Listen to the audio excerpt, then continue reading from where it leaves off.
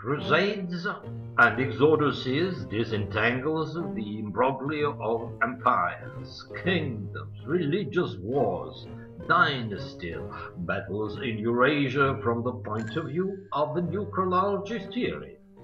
Parallels with events in Europe and Middle East are quite abundant.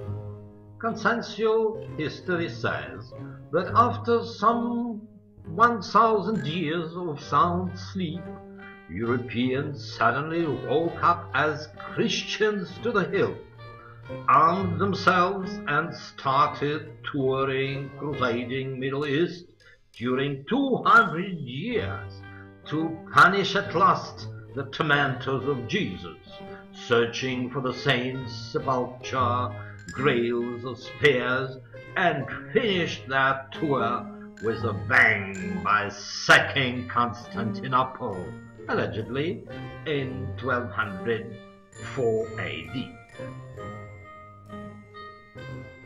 Local populations became Muslims, crusaded back, and built a caliphate that spanned from Arabia to Morocco and North Africa. But was it really so?